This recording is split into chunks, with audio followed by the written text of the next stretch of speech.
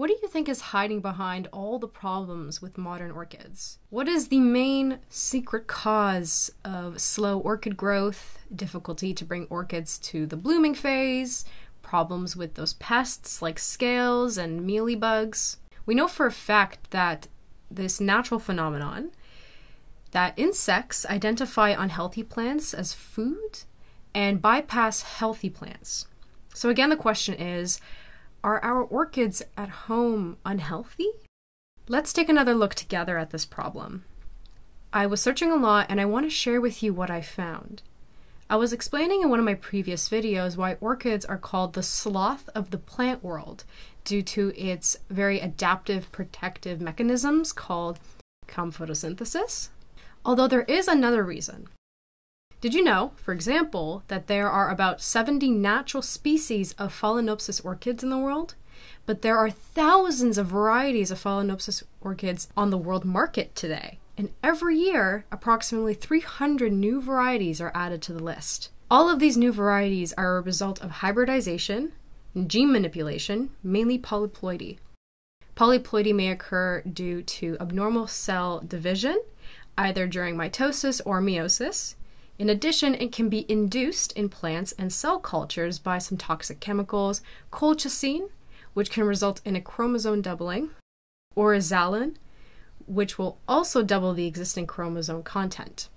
A variety of chromosome numbers in some Phalaenopsis cultivars have been reported, mostly to be triploids with 57 chromosomes, tetraploids with 76 chromosomes, even hexaploids with 114 chromosomes. Normal diploid number of chromosomes for Phalaenopsis orchids is 38, which is very rare among modern hybrids.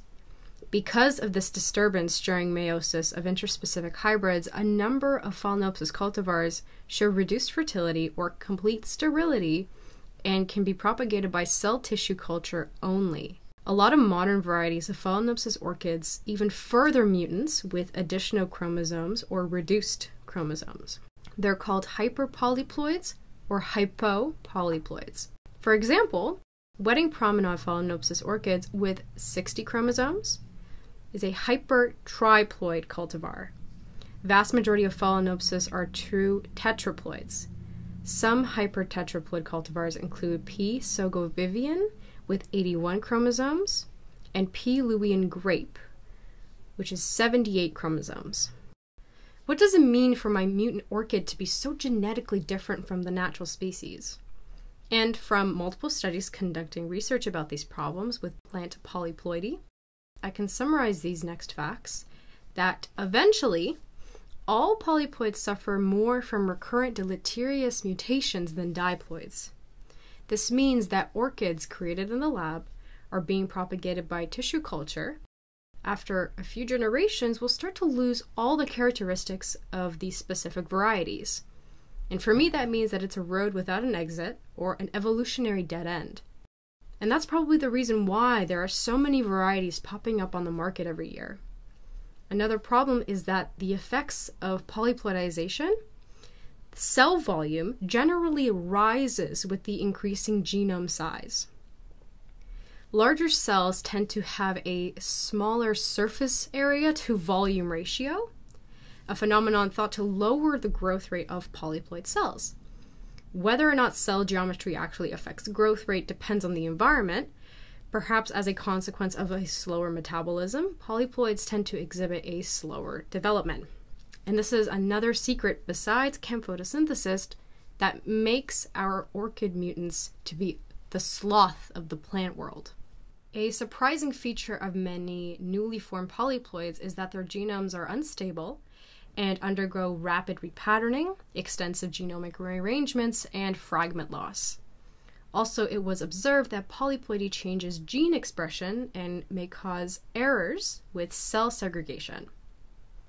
You're probably going to say that polyploidy is a natural evolutionary process that can happen on its own as a result of hybridization between species or as a mutation. And yes, I agree, but in nature, the hybridization barrier plays its role by eliminating that through many mechanisms, such as infertility, low seed germination rate, inability to adapt to the environment, and so on. In a lab, it's different as it's forced and artificially supported. Our immune orchids were just paying for larger flowers, bigger leaves, unusual vibrant colors, unique textures with slow growth, weaknesses, inability to adapt to changing conditions, inability to resist pests and pathogens, and fast entropic processes. As a florist, I do really enjoy new colors and varieties that I can offer to my clients, but as an orchid grower, I'm always noticing more difficulties with caring for these, especially with these new varieties. It is definitely good for multi-million world orchid trades, as so many varieties can be created annually in the lab and become patented. You know that natural species cannot be patented, but genetically manipulated ones can be, and they can be controlled and sold for larger profits. It is also very good for my floral business, as many people fall in love with these adorable orchids, but my question does remain open. If this is all good for Mother Nature,